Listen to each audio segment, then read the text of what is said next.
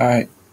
All right. Good day, my friends. Now, let me just read first and then explain later.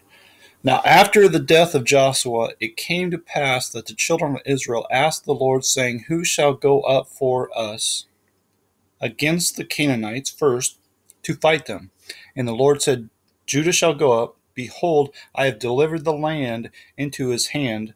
And Judah said unto Simeon his brother, Come up with me into my lot, that we may fight against the Canaanites, and I likewise will go with thee unto thy lot. So Simeon went with him.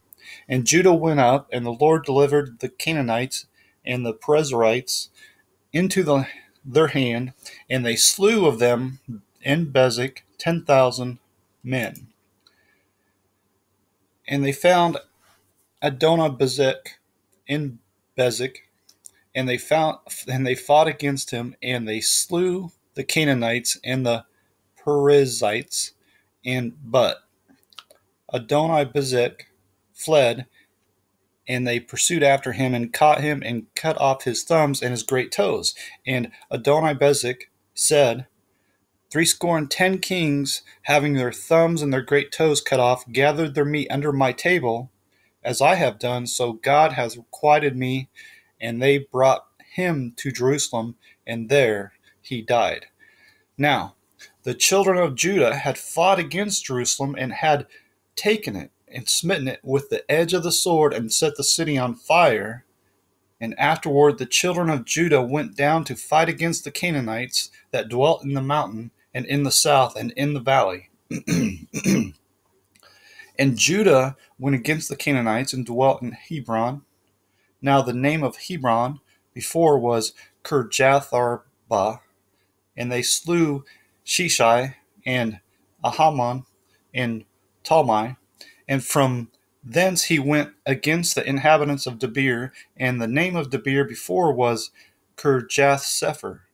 And Caleb said, He that smiteth Kirjathsepher, and taketh it, to him will I give Achsah my daughter to wife.